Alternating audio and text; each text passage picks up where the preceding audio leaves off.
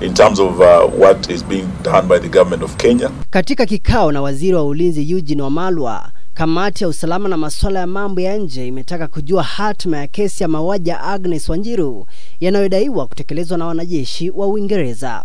It happened 9 years later to say let us investigate.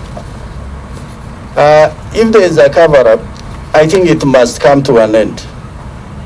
There are no two Kenyans. There are no rich Kenyans. There are no poor Kenyans. The life of every Kenyan matters. This is where we want to follow up as government. The institutions are there. The ODPP is moving. They know what they are supposed to do. And the British government has assured us, as and when the processes run, they are ready to deliver the culprits. They are known, and justice will be done in accordance with Kenyan laws as per the jurisdiction given to us by the DCA. Kamati hiyo ya bunge ikiongozwa na mwenyekiti wake Kato Olemetito inasema ipo haja kwa wizara husika kutoa maelezo ya ndani kuhusu kwa nini kesi imechukua muda mrefu sana kukamilishwa. It took the Kenyan government 7 years up to 2019. While we know very well the police started investigations very early, made requests very early. They did not make those requests after 2019.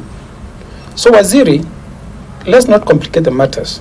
As government, we are here before you to assure you that everything will be done to ensure that justice is done in this matter. We just want to ensure that the assurance you have given to Kenya, to Kenyans, that you have also met with your counterpart from UK, has given you the assurance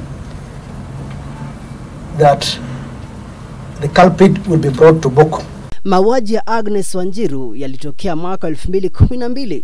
Inadaiwa Wanjiru aliuawa na afisa mmoja wa kijeshi wa Uingereza walipokuwa wakijiburudisha kambini Nanyuki, kaunti ya Laikipia. Mwili wa Wanjiru ulipatikana katika tangi la maji. Familia ingali inalilia haki ya mwana wao. Nixon Kisaka, K24, saa moja.